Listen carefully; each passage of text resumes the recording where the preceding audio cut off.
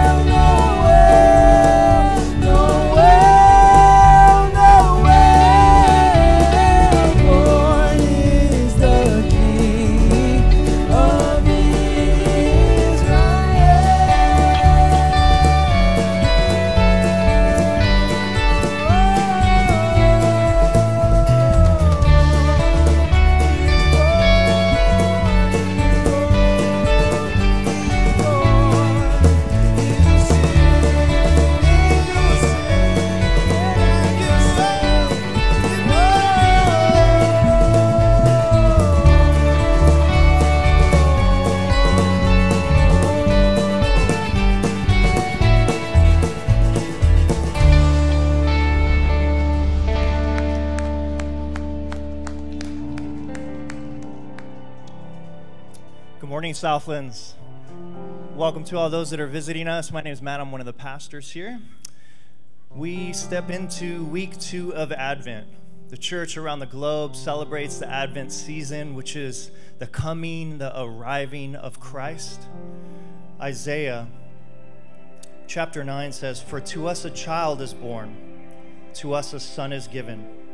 The government will be on his shoulders, and he will be called Wonderful Counselor, Mighty God, Everlasting Father, Prince of Peace." And week 2 of Advent is peace.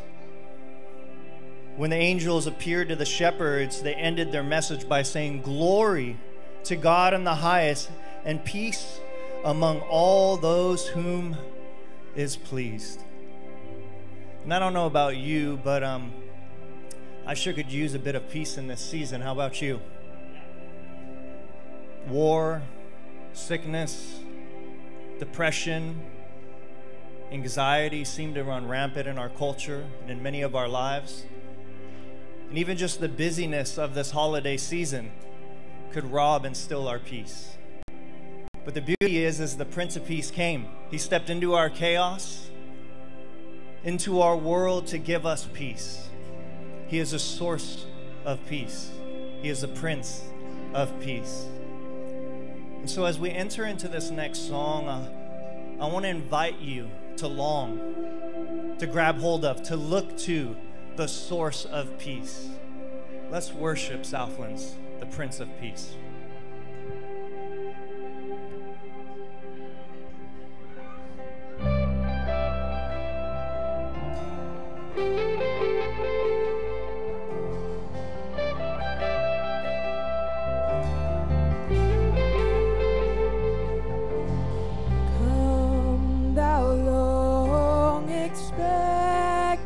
Jesus, born to set thy people free from our fears and sins. Release us, let us find our rest in thee.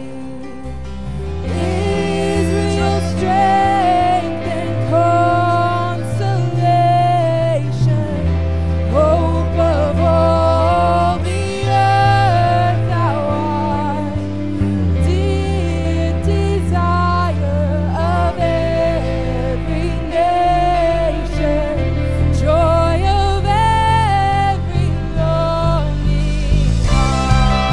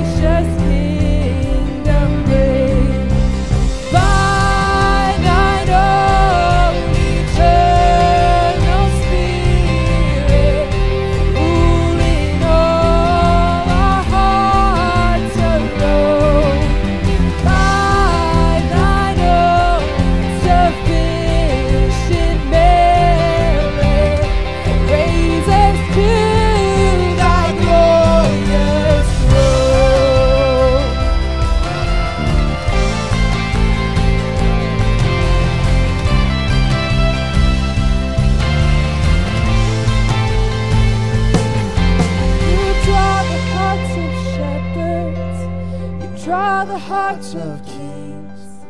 And even as a baby, you were changing everything. You called me to your kingdom before your lips could speak. And even as a baby, you were reaching out for me. And now we are awaiting the day of your return, when every eye will see you as heaven comes to earth. Until the sky is open, until the trumpet sounds, the bride is getting ready, the church is singing out. Come, thou long expected Jesus, born to set thy people free from our fears and sins released us. Let us find our rest in thee. Come, thou long expected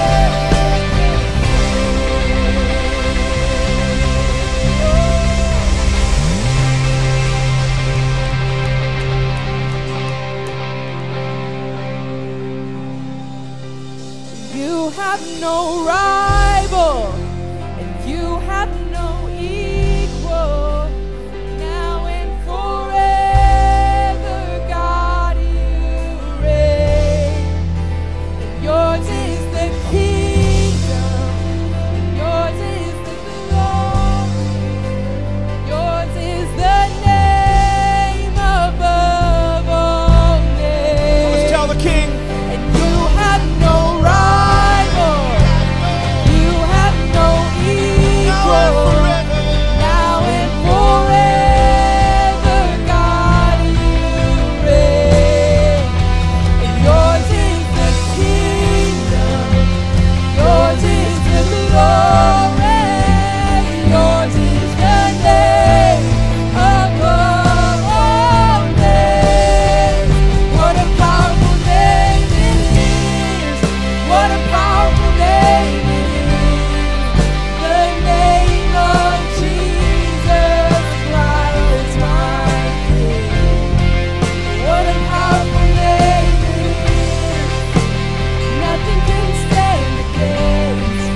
What a powerful name it is! The name of Jesus. What a powerful name it is! The name of Jesus. What a powerful name it is! The name of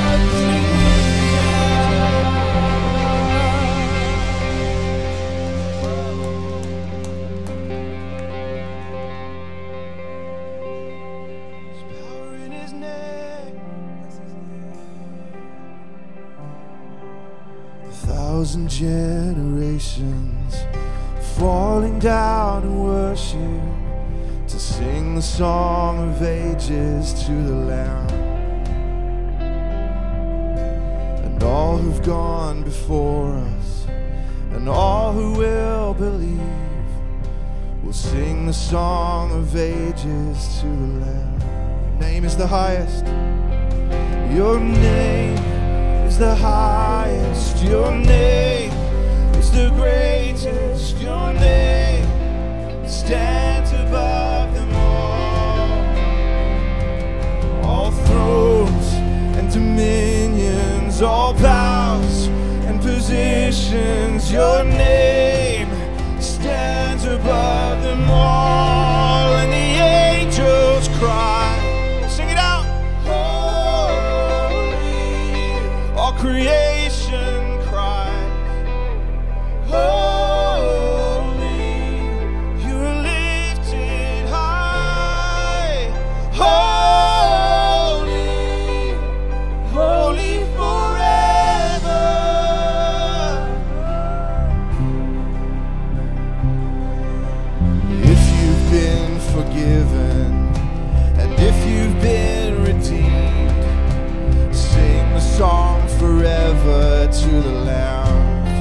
walk in freedom, and if you walk in freedom, and if you bear his name, sing the song forever to the Lamb. We will sing, we'll sing the song forever and amen. All people sing, holy, all creation sings, holy, you are lifted high, holy, holy forever. Your people, sing it out.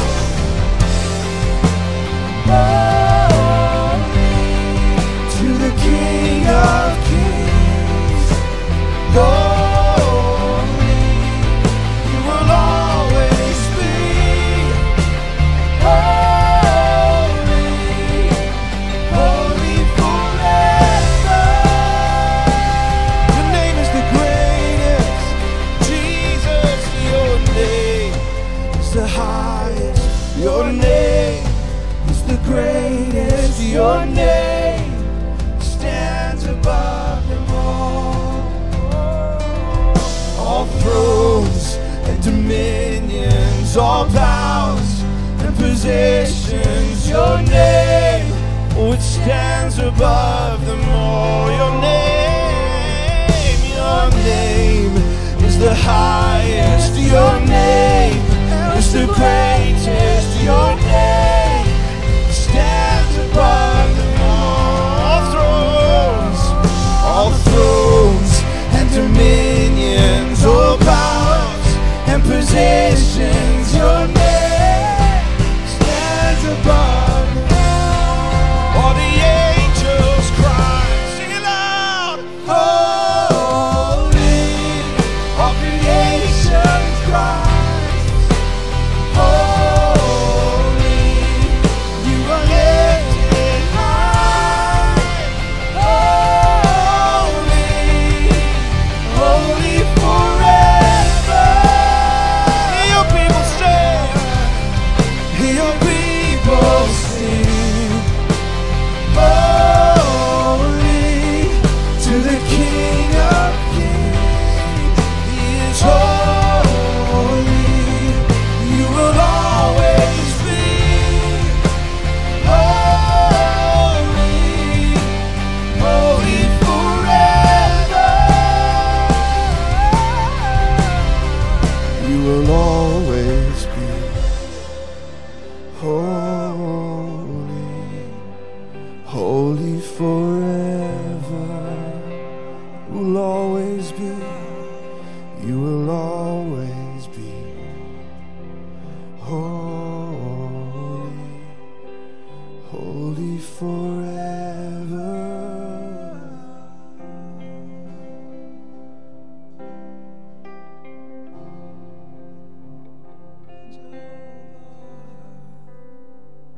Just linger a moment, just pause.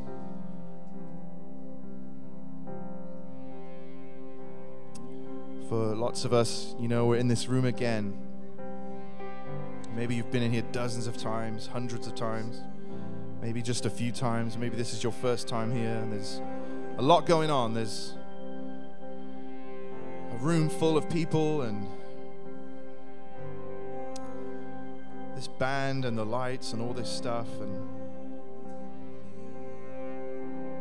I just feel like we need to just take 1 minute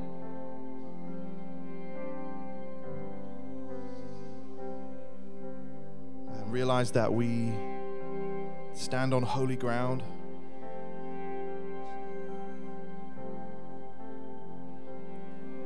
The holiness of the Father doesn't change, hasn't changed since the time of Exodus, where Moses, knowing he was on holy ground, took off his sandals and heard the voice of God himself saying, you need to stand back.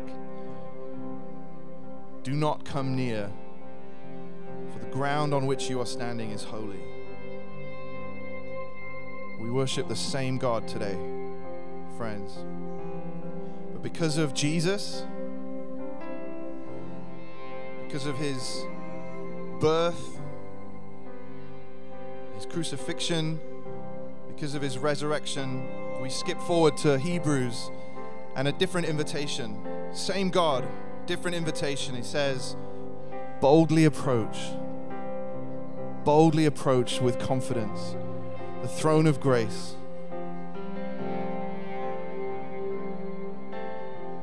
So Lord, we approach you today boldly, with nothing to claim other than the blood of Jesus. That is the entrance fee today. But friends, let's use the ticket that Jesus paid for this morning. Take the ticket out, wave it high, and boldly approach the throne with confidence. Because it's bought and paid for in full by the blood of Jesus. Amen? Are we awake today, church? Are we alive? It's been bought and paid for fully. The debt is paid. So we boldly approach. We say, Lord, I have a claim today. Jesus, I have a claim. I can boldly approach the throne room of grace because I have a claim, and it's the blood of Jesus. Amen. You have no rival. You have no equal. Let's enter in. Let's worship him today. Push past distraction. Boldly approach. Yours is the kingdom. Yours is the glory. Yours is the name above all names. Oh, you have no rival. You have no equal. Now and forever, God, you reign. Yours is the kingdom. Yours is the glory. Yours is the name above all names. What a powerful name it is. What a powerful name it is. The name of Jesus Christ, my King. What a powerful name it is. Nothing can stand against. What a powerful name it is. The name of Jesus. What a powerful name it is. The name of Jesus. What a powerful name it is. The name of Jesus.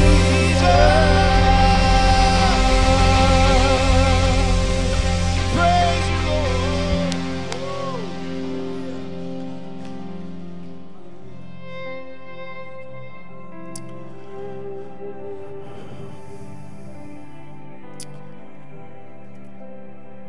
Morning, Southlands.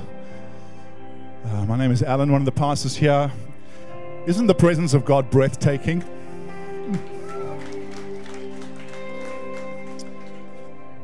So appreciated Sam's prayer. So often we're a little bit like beggars on a beach of gold. We have the gold of the presence of God. We need to appropriate it by faith. So well done just by drawing near in faith. God is not done. You know, this has been a year. By the way, this is Emma. And this is her friend Natalie. And Emma is not as cold as the last guy last week who was shivering when he got... We've heated it up, which is great. Come on in, the water's fine.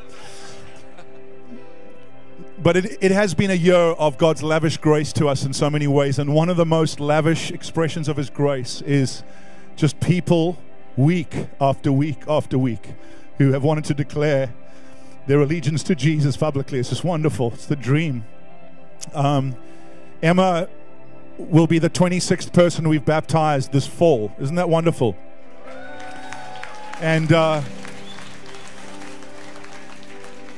And we've got more people lined up in the next couple of weeks and months. Even on Christmas Eve, someone wants to be baptized. Isn't this wonderful? And this is kind of an Advent season. We can get into religious ritual. I love actually the ritual of the season, but I want to tell you, Jesus is still saving people. And people are still declaring allegiance to Christ as Lord. And so that's what Emma's going to do. And so I've spent some time just interviewing her.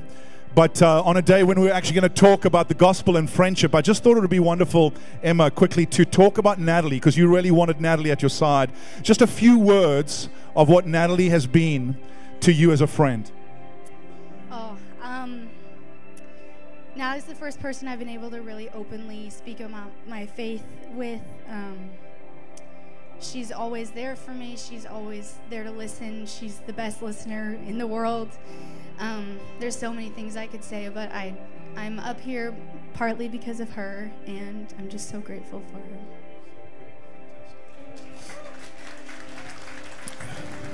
It's ultimately Jesus who saves, but Jesus uses friends. And I'm making time for this because actually Jesus wants to use you as a friend, leading people to Christ. So won't you take your seat in there? And I'm going to ask you 2 questions. And then, Natalie, you and I are gonna, here we go. Just grab our hands here in the middle. Great. Emma, do you confess Jesus as your Lord and Savior? Yes. With the help of the Holy Spirit, do you commit to follow Him all the days of your life? I do. Well, on the confession of your faith, Natalie and I baptize you in the name of the Father, the Son, and the Holy Spirit.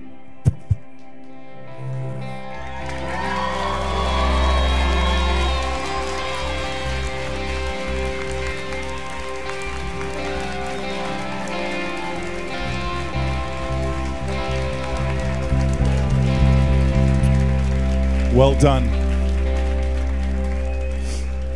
Please feel free, even if you've sensed the conviction of the Holy Spirit, to do that today. Kirk, one of our pastors, is there. We're happy to do that at the end of the service. If I can just ask for Natalie's family and friends, those who know her, just to gather around. We're going to move on, but let's pray. Pray that the Holy Spirit would strengthen her to walk out her commitment to follow Jesus all the days of her life. This is just wonderful. Fantastic that she's got so many friends and family. Welcome, welcome. All right, won't you greet someone that you haven't already greeted, and we're going to move on in a few minutes.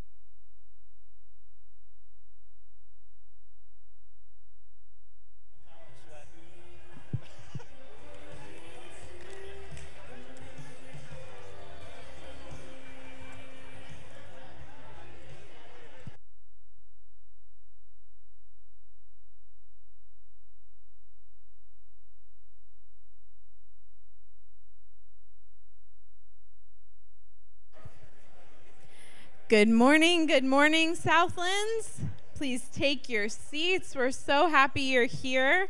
My name is Shannon. I'm the Kids Ministry Director, but every once in a while I get to share about what's happening here at Southlands. So if it's your first time with us or you're visiting, we're so happy to have you. I've been a part of this church for a really long time, and I love it here. So I hope that your experience is as rich as mine has been. If you are new, we would love to get a chance to say hello and get to know you a bit at our visitor center just outside these double doors, for you to meet somebody and learn a bit about what it means to be a part of Southlands. We'd also like for you to stick 6. So we want you to attend 6 times. That gives us a chance to hopefully get to know you. It gets an opportunity for you to get to know us, hear from different preachers, hopefully attend a community event, and just get a better idea of what it means to be a part of Southlands. And I'll invite our ushers to take up tithe and offering. We, every week in kids ministry, take up offering with our kids, and this year we've raised over $400, which is a lot of money when it's crumpled up dollar bills and Legos and random stuff that we find in there every week. But we talk about that. Everything we've been given is from God, and so we're just putting things into his hands to be used for us to be a blessing, and that all the money that we gather up makes sure that anyone who walks through our doors or we encounter in the city or globally gets to hear about the love of God. So thank you for your continued generosity, and that's what your money is doing, is making sure people know that Jesus loves them. All right, coming up on December 15th, we have our Young Adults Night. So if you are 18 to into your 30s, you are invited. You're a young adult. Students, we know that it's a tough time of year with finals, but we want you to take a break and enjoy an evening with us on the 15th from 6 to 8:30 here at the church in the room next door to here, the chapel. We'll have a home-cooked meal. We'll have some fun, some worship, some games, as well as the teaching together. So there's a lot of joy happening outside, but we want to make sure that you have joy happening inside your hearts. So please join us. Married students, if you've got kids, whatever, as long as you're in the 18 to 30-somethings, you're invited. Next week, we have Spirit Sunday, so that's a chance for all of us to look a little bit ridiculous together on a Sunday. So wear a sweater, wear any sort of decoration. Kevin might decorate his beard again this year. If you've got kids, they can wear Christmas pajamas. If you want to wear your Christmas pajamas, you're welcome to. But there will be prizes for best dress, most festive, things like that. So join us next week. It will be fun. All right, this one's a really important announcement to me, so pay close attention. We are partnering with Brea churches to put on what's called Night to Shine.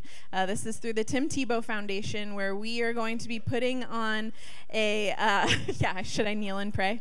We're going to be putting on a prom for teens and young adults with special needs. And it takes hundreds of volunteers to put this on. There's paparazzi, there's a red carpet, there's hair and makeup, there's people on the dance floor making sure the party gets going, as well as a respite room for parents where we get to provide a meal, pray with them, just be a blessing. So please scan the QR, mark your calendar. It's February 9th. This is happening globally. So we're partnering with churches all across the world and in our city to put on this event. I'm so excited. If you don't know what Night to Shine is, search on YouTube, and there's a bunch of promotional videos. It is going to be like an incredible blast. So please come. If you know someone who would be interested in attending, email us at access.ministry@southlands.net, or come and find me, and we'll make sure they get an invitation. But we need a lot of help. There's a training meeting. There's a couple that you can choose from, but to serve, you need to be trained, just so we're making sure we're caring for and protecting our guests appropriately. So please go to that QR code where there's a form, there's information, things like that, but you're not going to want to miss it. All right, this was our great Southlands Bake-Off today. And I've been told by our judges that this was an incredibly difficult competition. So if you provided a bake this week, this was a tough one to judge, I'm told. I haven't tried any. I'm waiting till after service. So everyone did an incredible job, but not everyone can win. That's not the vibe here. We like some competition. So it's only a little bit more fun that way. All right, if we can have a drum roll, please. For third place, we have Naomi Stokes. Naomi, come on up. Awesome. Thank you, Naomi. It's a very prized trophy for you. Be blessed by that. Thank you. Second place, we've got Tracy Weldon. Tracy, come on up. Awesome job, Tracy. It was tough, yeah. Okay, now, our first place winner. I need a big drum roll, please. The wonderful, the amazing Wendy Helmuth. Yeah, Wendy! Awesome. So, if you guys are good listeners through service and you're on your best behavior, you can all have a cookie after we're done here. So, right outside these double doors, everyone will get a chance to try one of our cookies. And like I said, I've heard this is probably one of our best groups to date. All right, with that, I will welcome up Alan Frow.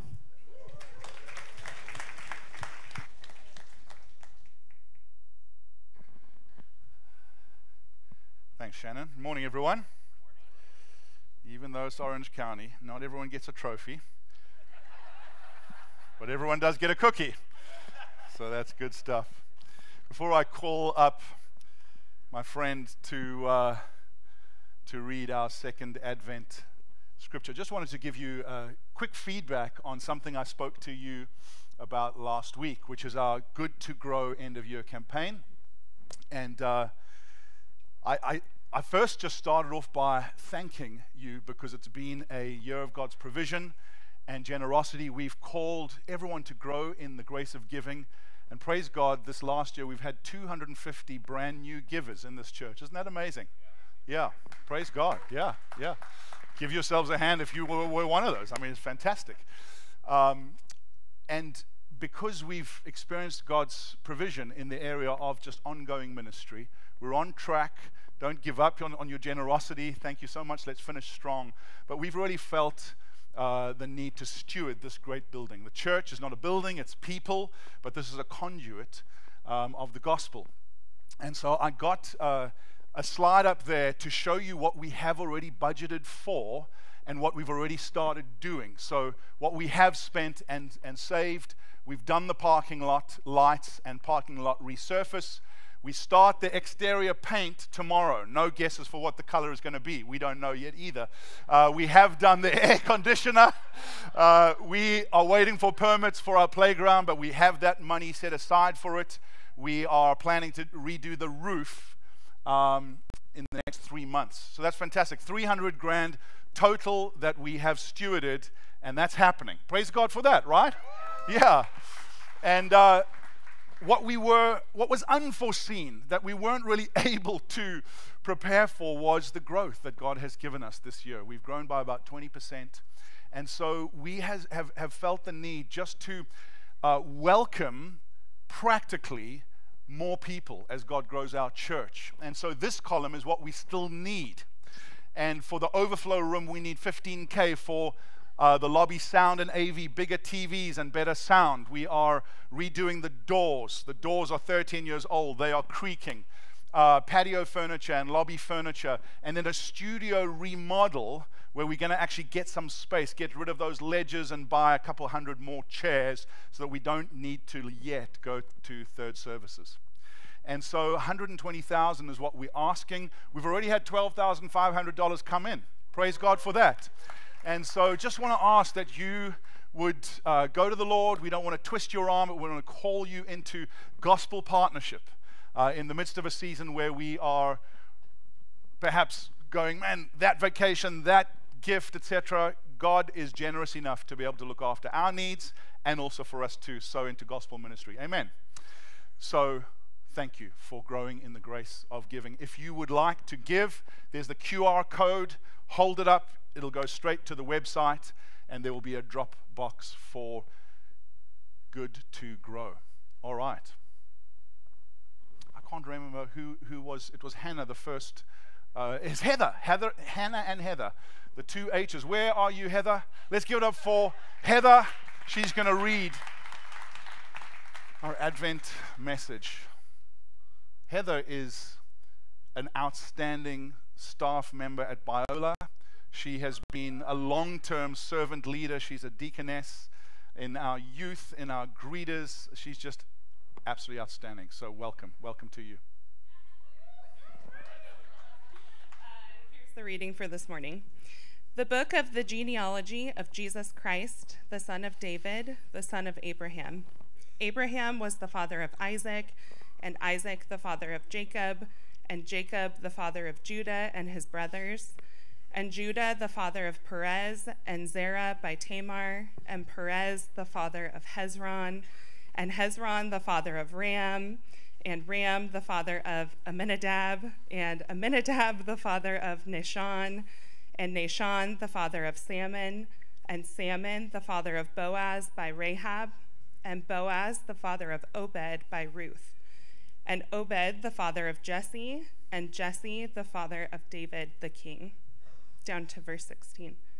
And Jacob the father of Joseph, the husband of Mary, of whom Jesus was born, who is called Christ. So all the generations from Abraham to David were 14 generations, and from David to the deportation to Babylon, 14 generations, and from the deportation to Babylon to the Christ, 14 generations. Now the birth of Jesus Christ took place in this way. When his mother Mary had been betrothed to Joseph, before they came together, she was found to be with child from the Holy Spirit.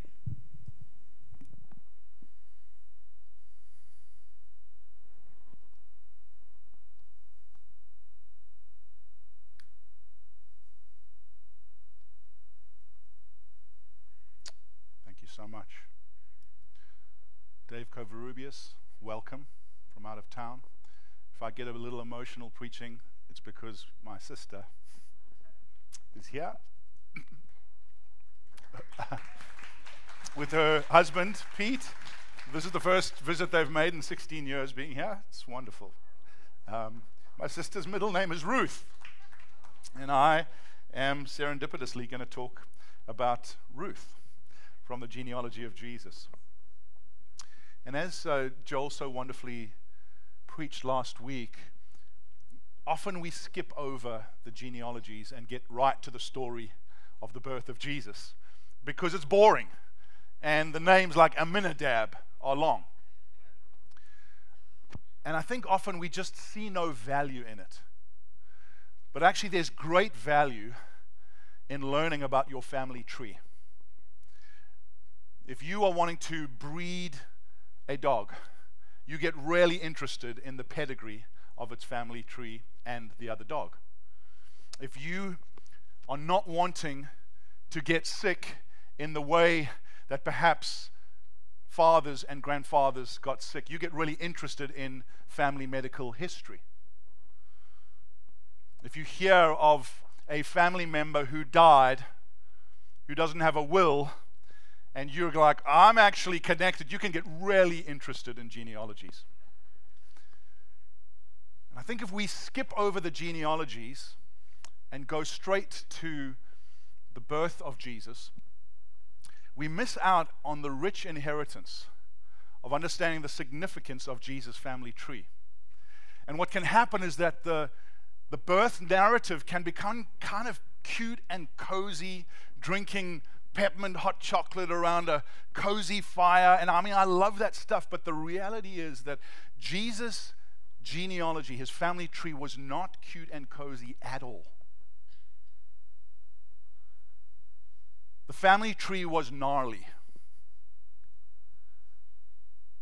It had some really suspect characters. And the significance of this family tree is that we tend to want to edit out the suspect characters because we're worried about guilt by association. But that's the whole point, that Jesus was not ashamed of his family.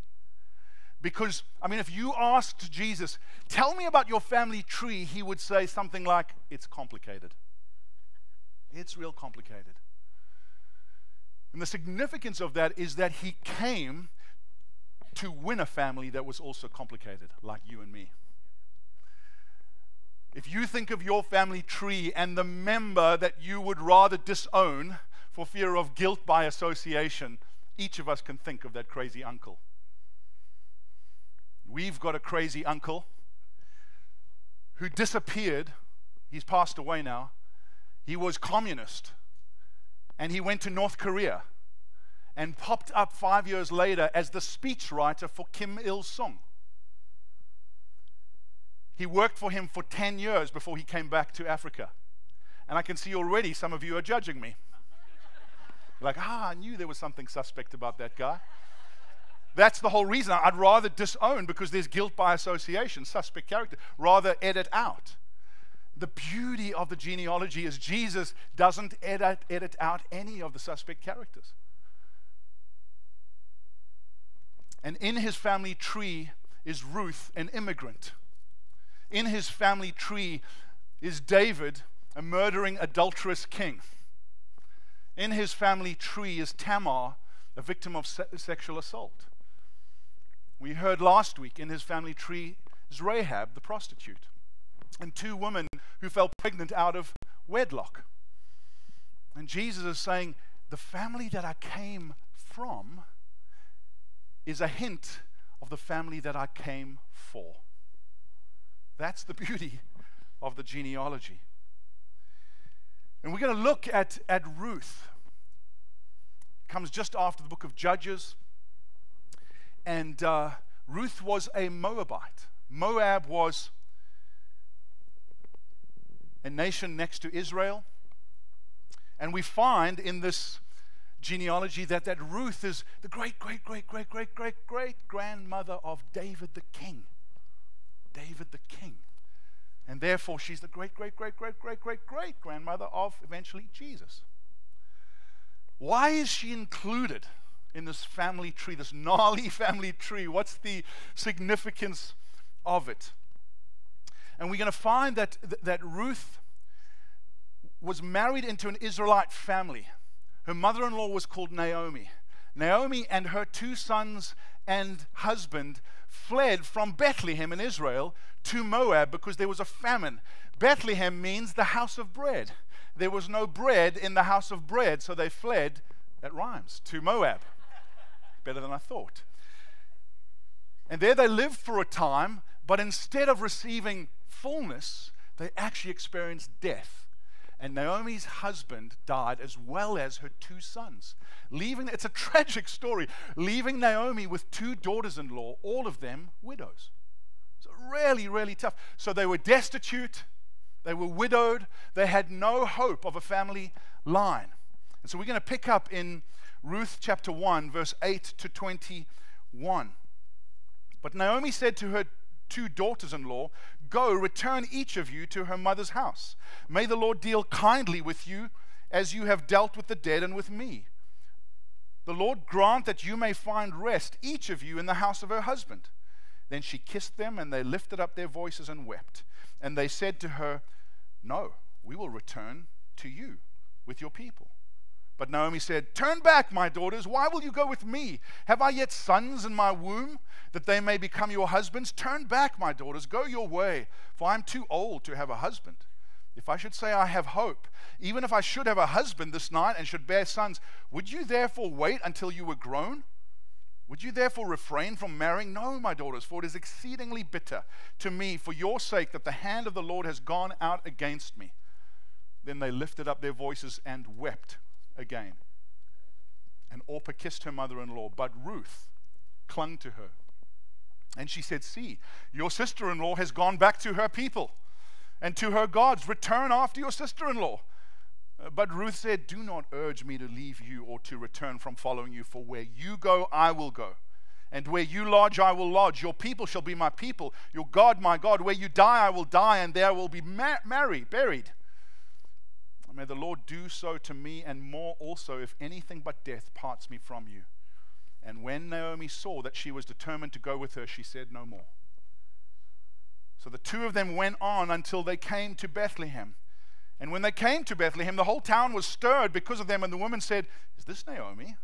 She said to them, "Do not call me Naomi. Call me Mara, for the Almighty has dealt very bitterly with me. I went away full, and the Lord has brought me back empty. Why call me Naomi when the Lord has testified against me, and the Almighty has brought calamity upon me.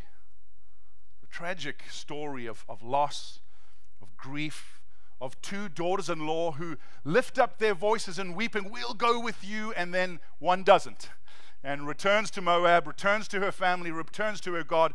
But Ruth is undeterred. She clings to her mother-in-law, and they return to Bethlehem in Israel. So we see firstly the bitterness of Naomi. I love the writing in this amazing story because there's a very ironic play on words. The word Naomi means sweet, and she returns to Bethlehem after many years. They hardly notice her, recognize her. They say, "Is this Naomi?" She says, "Don't call me Naomi. Don't call me sweet. Call me Mara." And Mara means bitter. Don't call me sweet. Call me bitter. For the Lord has brought calamity upon me. I went away full but came back empty. She is in grief. She is in bitterness of soul. She's in a crisis of faith. There's a bitterness in her. But let's give her grace and credit. She's lost her husband and her two sons. She's come back with nothing except a daughter-in-law. And in the midst of it, she's actually big-hearted enough to say to her daughters-in-law, "You stay in Moab. Just stay in Moab. It's going to be much better for you."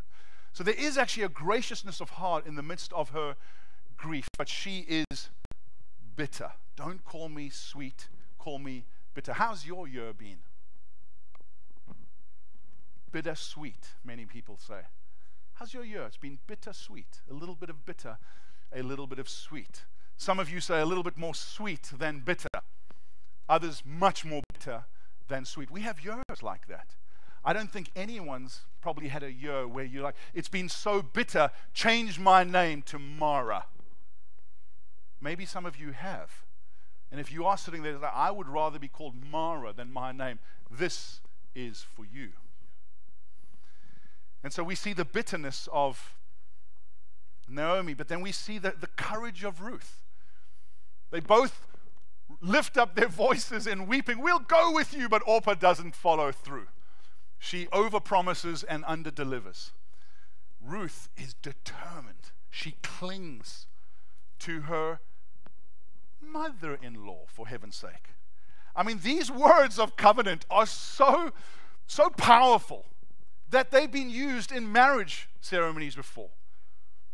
Where you lodge, I will lodge. Where you go, I will go. Where you stay, I will stay. Your people will be my people. Your God will be my God. May God kill me if I do not be faithful to this. I mean, it's like marriage, but this is to your mother-in-law. I'm sure you love your mother-in-law. I don't think you'd say that to your mother-in-law. Anyone? I love my mother-in-law. I wouldn't say that to her. So there's an incredible courage.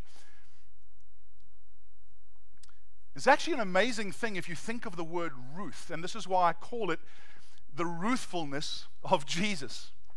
We get our word. I love words. I love etymology. I'm an English teacher by training. And the word Ruth is connected to the word ruthless, which means what? Help me? Help a brother out? Ruthless means lacking in compassion, lacking in kindness. And that's a common word. I mean, sometimes we use it in a complimentary way on the sports field. "Ah, we're just ruthless." But mostly it's an insult. That person is ruthless. Hundreds of years ago, there was another word, which was the opposite of ruthless, which was ruthful, which literally meant full of kindness and full of compassion. Where do you think the word ruthful came from? Ruth the Moabite widow. Her life was so powerfully kind, so courageously compassionate, that there's a whole culture that says the lack of that is ruthless. Isn't that amazing? Love the fact that biblical history shapes culture in that way. I think we should re-enter the word ruthful. How about it? I mean, that's a great compliment. You are ruthful. We need more ruthfulness in our ruthless day, don't we? And so she is ruthful. She's amazing. And her compassion. So here's the thing. How many of you have ever been immigrants? Have ever migrated to another country? How many of you? immigration always requires courage. It always requires sacrifice. It always requires leaving what you know, even if what you know is tough. You know why you do it? You do it in the hope of a better life. She had no hope of a better life. I mean, she was going to be an immigrant in Israel, and international relations between Israel and Moab were not that great. So she was leaving security. She didn't have a future, in the sense that even Naomi said, there's no future for you. It's not going to be good for you. And yet she goes, what is it? There's kindness and there's compassion at the heart of her courage. And so she returns, and it is harvesting season. And Naomi tells her to go and glean from a harvester, a farmer called Boaz. Now here's a little thing for free that I think just shows the brilliance of God in finances.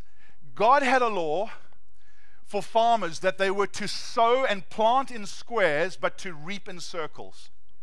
They weren't allowed to reap all that they sowed. They were to leave the corners of the field for immigrants. Isn't that beautiful? God's heart for the poor. God's heart for the immigrant. You are not, God is basically saying, I will take care of you. Now be generous to those without, and allow them to glean in the corners. Beautiful. This is a principle for us, always to trust God enough to give. Don't reap in squares, reap in circles. And so she's gleaning in the corners of the field, this man called Boaz. And she discovers that Boaz is actually family of Naomi. He is what they call a kinsman redeemer. Now a kinsman redeemer was someone who, they weren't forced to do this, but they had the option of buying the land of a widow and restoring finance to her, and also marrying her offspring so that her line could carry on. And I want to tell you, Boaz did that. And what happened was, he didn't make the proposal. Ruth did. This widow, this immigrant, she is so, sometimes I hear people say, the Bible is just so patriarchal and it just makes women like doormats. Not Ruth. She is undeterred. She makes a proposal to this farmer, this landowner, and says, be my kinsman redeemer. And he does. And I want to say that was deeply sacrificial. Because if he did have the Tinder app, swipe right, he wouldn't have stopped at a widow, and he wouldn't have stopped at a Moabite. He would have said, let me have an Israelite, and let me have someone unmarried. There was something of a compassion and kindness that moved him. It's beautiful.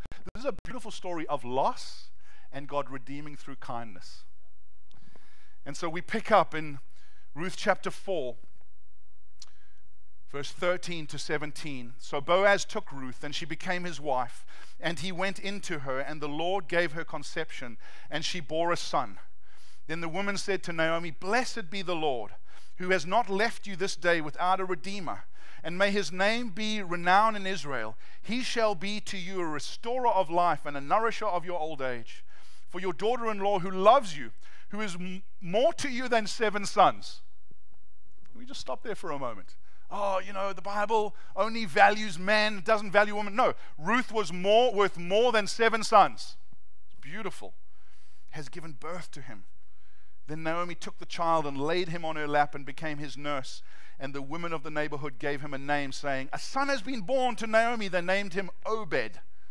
He was the father of Jesse, the father of David.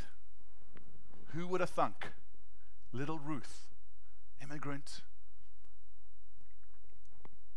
widow, is now the great, great, great, great grandmother of royalty, of King David. Isn't it amazing how God turns social orders on their head? God shows us that actually I'm able to exalt the humble. I'm able to do mighty things with those who are compassionate and courageous. And we see this courageous kindness, this ruthfulness at work both in Naomi and in Boaz and in Ruth. This is one of my favorite stories in the Bible. But I want to tell you, this is not just a nice story. This has vital, vital insight into the story of Jesus and into his incarnation, his coming. And I want to just look at two big lessons we have from the story of Ruth that shine light on the story of Jesus' birth. You ready for them? 3 of you are. How about the other 450? You ready for them? The first is the transforming power of friendship. Your people will be my people. Where you go, I will go. Where you lodge, I will lodge. The transforming power of friendship. Ruth didn't have any legal obligation to go. And yet she did. Naomi didn't have any legal claim on Ruth. She actually said, go back. Each of them sought the good of the other. There's this transforming power of sacrificial friendship. And what I think is absolutely amazing is this. There is a conversion moment here. She comes from foreign gods in Moab. And yet she says, your God will be my God. She converts to Yahweh. Very often our culture is like against proselytization, and it's like, don't force people to convert. There's no forcing her to convert. In fact, Naomi is in the crisis of faith of her life. She is not being a good evangelist. She is describing Yahweh as the Lord's hand has brought calamity on you. And Ruth turns around and says, I'll have that God. I want your God. I was like, what on earth is going on here that she converts? I'll tell you what is going on. Naomi came from Yahweh, and even though she's in a crisis of faith, she is walking out Yahweh's sacrificial love towards Ruth. And Ruth is able to compare her sacrificial love with the child sacrificing hatred of Moabite gods. And she's saying, I want your God. Even though you're in the middle of darkness and mystery and loss and you feel like God's hand is against, I want your God. And beloved, we need to realize that it's God who saves, but he so often does it through the ordinary means of sacrificial friendship. You think of Boaz. How did little Ruth get into Jesus' family? Through Boaz saying, I'm not going to take an Israelite. He had no need to marry a Moabite, but he did. It was kindness. He sought her good. And you know, Ruth gives us a great little coaching manual on what a good friend is. A good friend gives both commitment and time. Your people will be my people, and your abode will be my abode. I commit to you, and I will spend time with you. If you want to be a good friend, you got to commit, and you got to give time. And it's not enough to say, you're my BFF. I really love you. So often in our friendships, we overpromise and underdeliver. When I grew up, guys never said, I love you, bro. That came in around 2009. When guys started to say, I love you, bro. And I actually love the fact that we can say, I love you, bro, and I can say to like a sister, I love you. It's a wonderful thing, but too often we're easy with those words. And we don't actually walk them out sacrificially. And what we see is the contrast between Ruth's love and Orpah's love. Both of them lifted up their voices saying, Naomi, we love you, we'll never leave you. And Orpah she overpromised and underdelivered. But actually Ruth clung to her.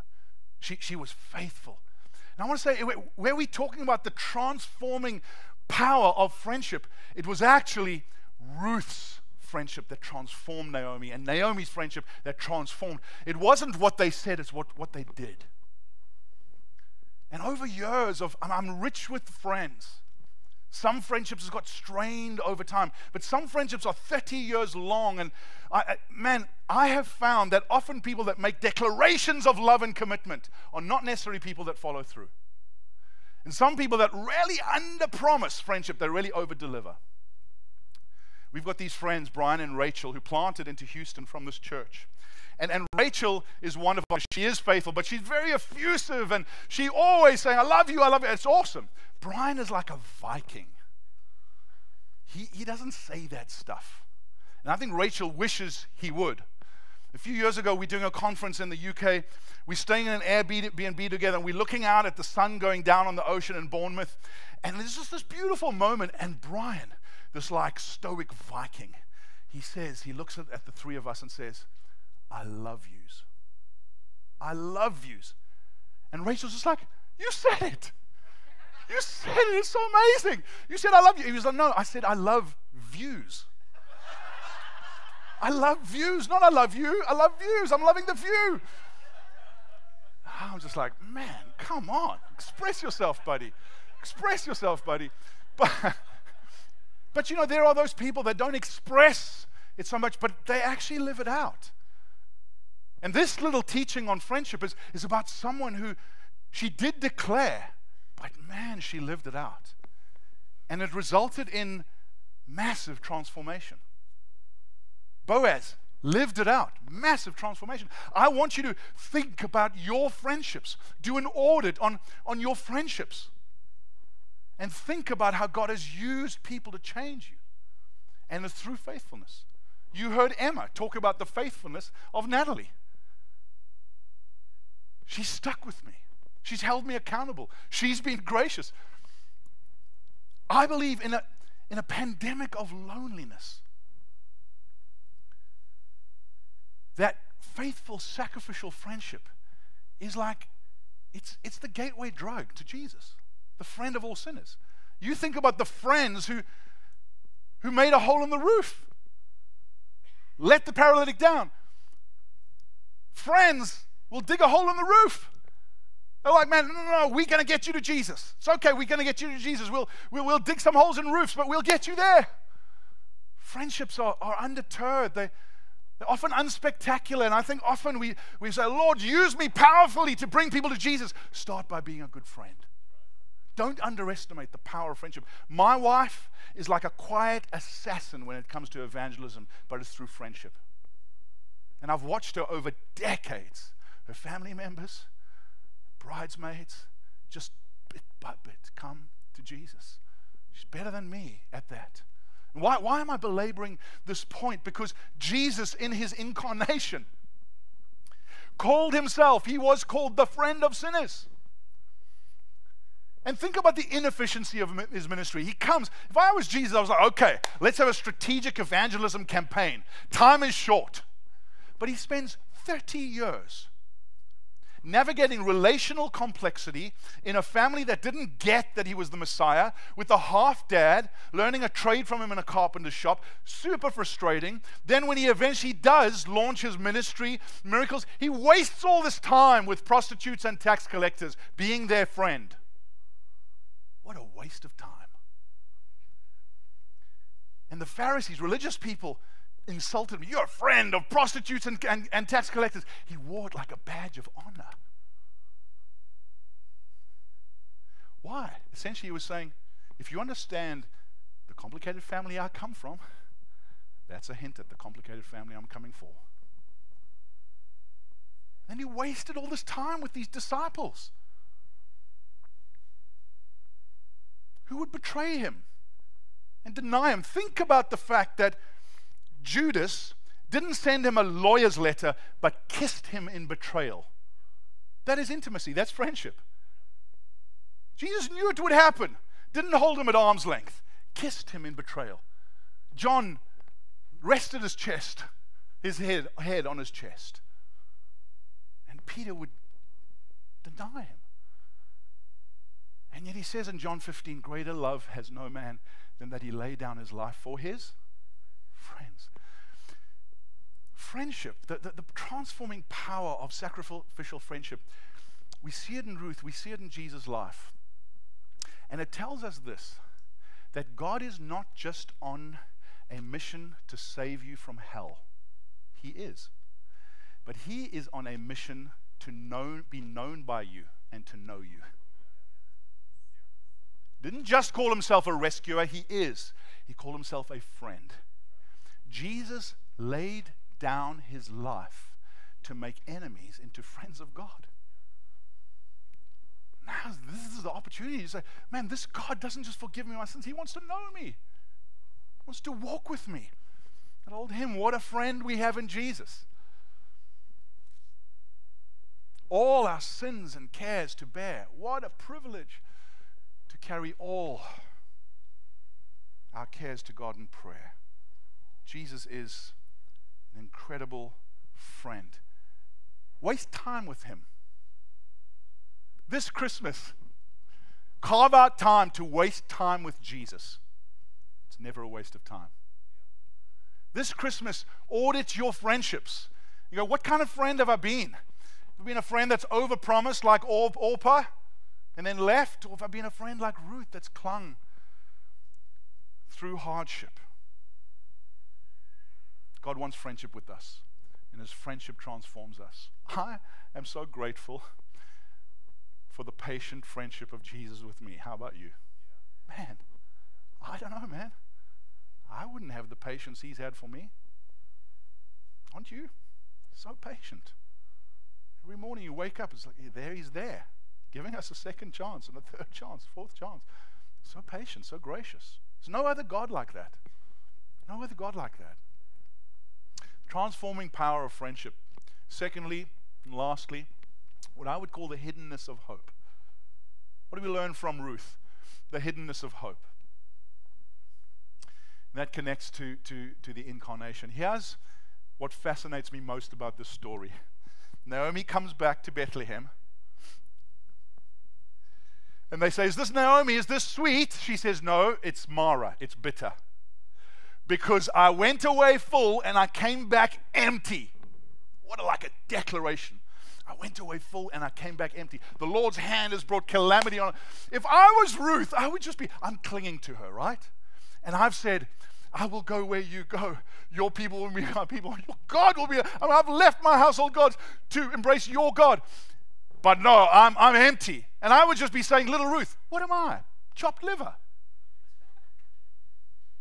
Like, do I not factor? I mean, I know you've suffered grief and loss, but do I not factor as something that at least fills the pantry a little bit? Just a little bit. But no. Bitterness has blinded Naomi to the goodness of God in Ruth. Why? Because it's so hidden. It's so ordinary. It's so normal. And I think Naomi, like most of us, was expecting some like massive big cows and hay bales to drop from heaven. Then God has replenished me. Expecting something spectacular. But God didn't give her something spectacular. He gave her Ruth. And what she was blind to was that through Ruth, God was joining Naomi and Ruth into Jesus' line. She was blind. Why? Because there's hiddenness often in God's work. And we can't see it. Even in friendship, I've thought about the faithful friends that God has given me, and I'm thankful for them. But very often, my prayer life will be something like, God, won't you come through for me? I'm trusting you to come through for me. And then Kevin will call and say, how are you doing, Frow? I was like, I'm doing good. Thanks, Kev. God, won't you come through to me? And then Kirk was like, hey, man, I'm praying for you. Can I come and help you? No, I'm good. God, won't you come through to me? Stupid. Because we're always expecting something spectacular. But actually, very often, God's hand is hidden in ordinary means through friends and counselors and pastors and someone who says, I'm praying for you, and Thrive mentors. And we don't see it as God, but it's God. And I'm praying that our eyes would be opened in this time. Of course, we trust in God for spectacular things. But even in the story of Jesus' birth, you get the angels The choir of angels appearing to the shepherds. Fantastic! The shepherds got an angel, a choir of angels. But everyone else, they got a stinky old shepherd. They had to listen to a shepherd proclaim the good news about Jesus. And I think if you're like me, it's like, I want a choir of angels, God. I want you to write it on the sky. And if you don't, I won't believe. Well, will you listen to a stinky old shepherd? Because sometimes that's all you get. Sorry. Can God reveal himself to you through a stinky old shepherd? Or do you need a celebrity pastor? Do you need a famous podcaster? Or can God reveal himself to you through the ordinary means of friends and community groups and mentors and someone who says, I'm praying for you and I mean it. I'm not just sending a little thought, blessed thought up to the big guy upstairs. Those things are the hiddenness of hope. We sing that carol, my favorite carol, Hark the Herald Angels Sing, veiled in flesh, the Godhead see. Hail the incarnate deity. The God-man was veiled, hidden in flesh. You think how few thrones there were in that region at that time. You think how many mangers there were at that time. And which did God come to? A throne or a manger? You tell me. A manger. The Son of God, the Savior of the world, born to be King, was lying, bloodied, crying in a straw manger. And the question of the gospel is, will you recognize him? Will you recognize the hiddenness of God coming, veiled in human form? Majesty hidden, not on a throne, not on a war horse, but in a stable and on a donkey and on a cross. Oh God, open our eyes to the hiddenness of hope. There's that old hymn, and I'll land with this, by a hymn writer called William Cowper, called God Moves in Mysterious Ways. Any of you remember that old hymn? Any Presbyterians in the room? Baptists, come on. And William Cowper, who actually suffered from depression all of his life, but he would break through in moments of inspiration. And he wrote this great hymn about God moving in mysterious ways. And he says, judge not the Lord by feeble sense, but trust him for his grace. Behind a frowning providence, there hides a smiling face. See, Naomi had a frowning providence. It felt like God was frowning. But behind the frowning providence, there was a smiling face. God was smiling. God was like, Naomi, you haven't seen anything yet. It's the same as God sending Jesus. Wrapped in flesh, wrapped in swaddling clothes. It just looked like a frowning. I mean, the Israelites were like, what is this? We expected a military king, a political leader. What is this? What can this do? No, behind a frowning providence, there hides a smiling face. So let's not trust our feeble sense to say, well, God's hand is against me. No, God's hand is for you. And this is how we know God's hand is for us, even in loss, even in grief, even in bitterness. We know this, that God has not forsaken us. God's hand is for us, because the only person God's hand was actually for in this story was his own son, Jesus. God's hand was against Jesus on the cross. He put our sin, put our judgment on him so that his hand would always be for us. Because Christ absorbed the calamity of the cross, we receive the blessing of the cross. That's great news. And it's not just that we were saved from hell. Salvation is that. But it's not just fire insurance. It's friendship with the friend of sinners who laid his life down to make enemies friends. Amen? Let's trust him. Let's give him the benefit of the doubt. The genealogy teaches us that that the gospel is good news. It's not good advice. It's not like do this and do this and do this and then you'll be welcomed into God's family. Come on, look at this jacked up family. And Jesus is saying, the jacked up family that I came from is the jacked up family that I'm coming for by grace. And you receive it by grace. It's good news, not good advice. Let's pray. Jesus, we're so thankful that you came from this very complicated family and included little Ruth and Naomi in it to show us that there is no life that is insignificant. No friendship that is insignificant. And Lord, no one that is without hope. And we ask, Lord, that you would open the eyes of our hearts, that we might see your work in our lives, even if it is hidden, that we would trust you. We would trust you. And thank you, Jesus, that you have laid down your life for us, your friends. We just say thank you. What a friend we have in Jesus. And before we go to the table and sing, I want to give you an opportunity to respond to Jesus' invitation to join his family. Say, man, join my complicated family. The only thing you need is need and faith that actually my death, laying down my life for my friends, is enough. That's all you need. So I want to give you an opportunity just to respond right now before we sing and go to the table. If you're saying, I want the friendship of Jesus, I want Jesus to bind his life to mine, and I'm giving my life to his. Won't you just quickly put up your hand? I'd love to pray for you. Is there anyone here? Thank you, sir. Thank you. Jesus,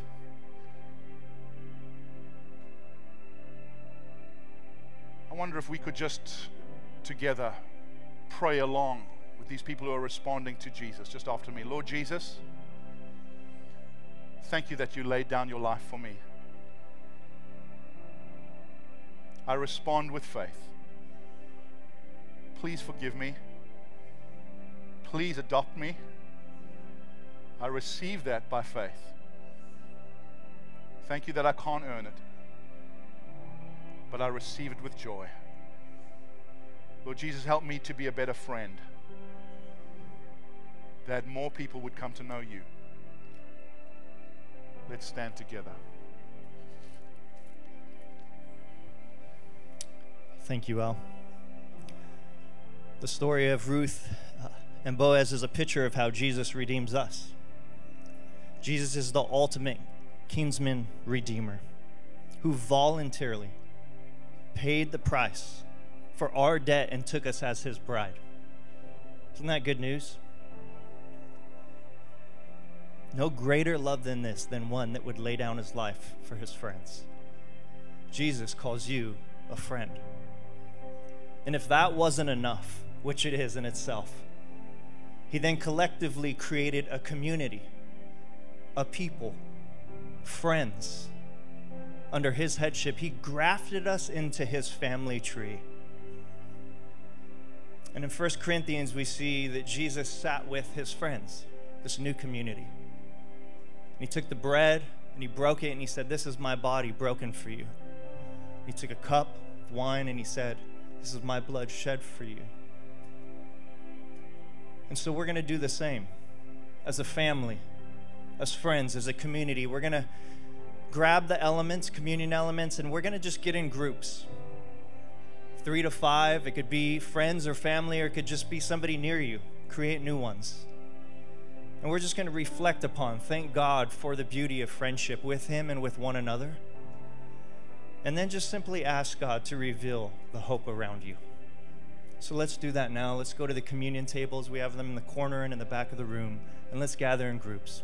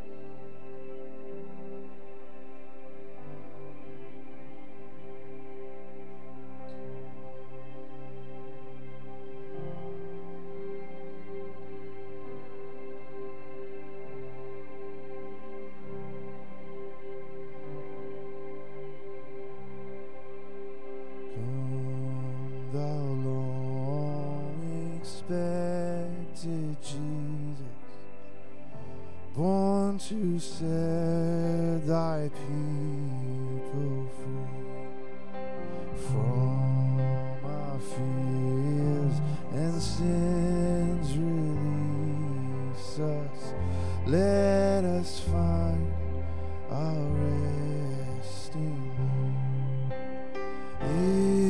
Israel's strength and consolation, hope of all the earth, thou art, dear desire of every nation, joy of every longing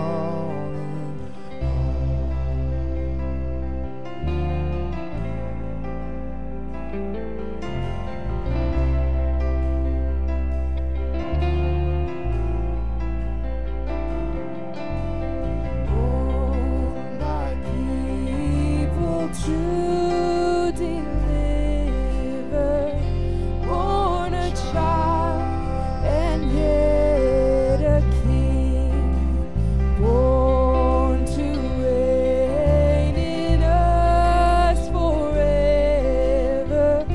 Now thy gracious kingdom bring by thine own eternal Spirit, ruling all our hearts alone, by thine all-sufficient merit, raise us to thy glorious throne.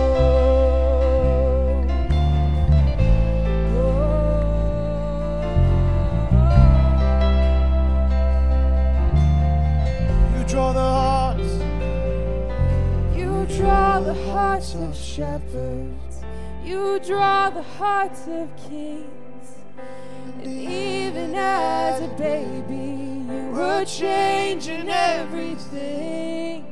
You called me to your kingdom before your lips could speak, and even as a baby you were reaching out for me. And now we are awaiting the day of your return, when every eye will see you as heaven comes to earth. Until the sky is open, until the trumpet sounds, the bride is getting ready, the church is singing out. Come thou long expected Jesus, born to set thy people free from our fears and sins. Release us, let us find our rest in you. Come now, long expected King.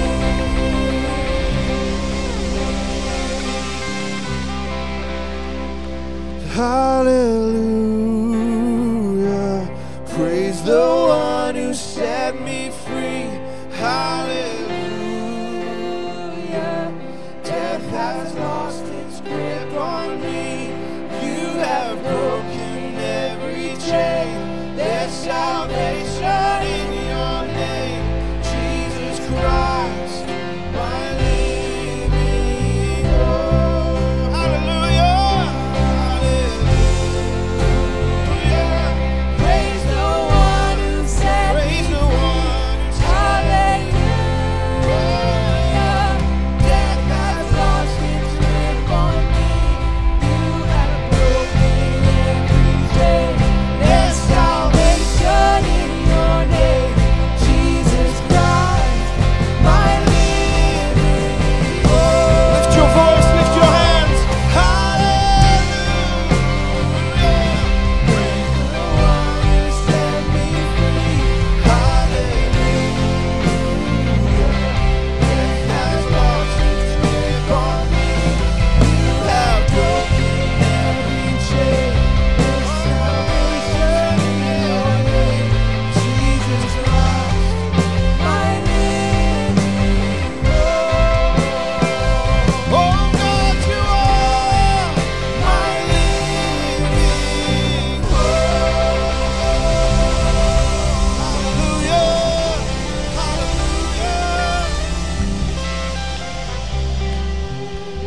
Southlands, it was so great sitting under the preached word and worshiping with you this morning. If you're just struggling with the idea of friendship and just feeling disconnected within community, I would love to meet you and help you get connected this morning. I'll be right down up here in front.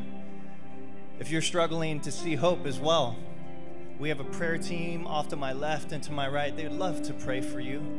Don't leave here without receiving prayer. I love you guys. It's so great to be part of this family and community. I'm so thankful for God's grace.